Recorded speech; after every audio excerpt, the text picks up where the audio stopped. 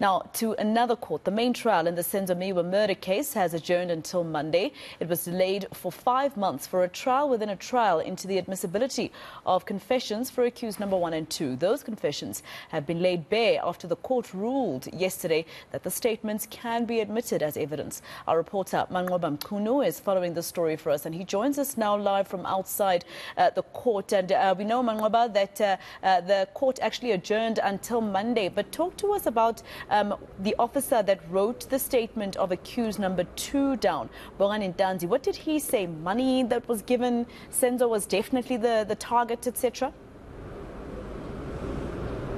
Well, certainly, Matsejo, I think the court getting a sense of the granular details around that contractual assassination that the state alleges was the result of Senzo Meyiwa being killed in October 2014. So we got to hear 2 affidavits or statements that have been deposed or made by accused 1 and 2. Those are the confessions that were contentious in this trial within a trial that had concluded yesterday. So essentially, the contents of those 2 confessions being read into the court, and from what we were able to hear, of course, is details around how exactly Senzo Meyiwa was killed. We understand that from both confessions, Khumalo's name has come up as being the one who ordered that particular hit. But as far as accused number 2 is concerned, he detailed how he got to hear or got to be involved in this particular murder, saying that he had been informed and telephoned